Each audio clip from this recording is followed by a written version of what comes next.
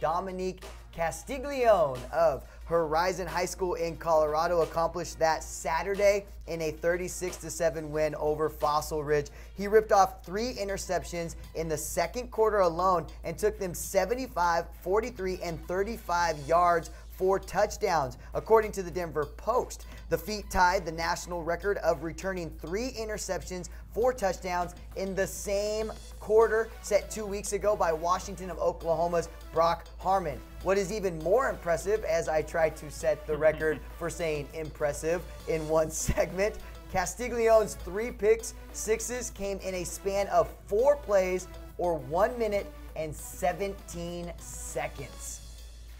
Wow. Yeah. That is impressive. It's impressive how many times you said impressive. I feel like Tim Tebow with like exciting with that word when I said it. So. Right, and the performance was impressive. And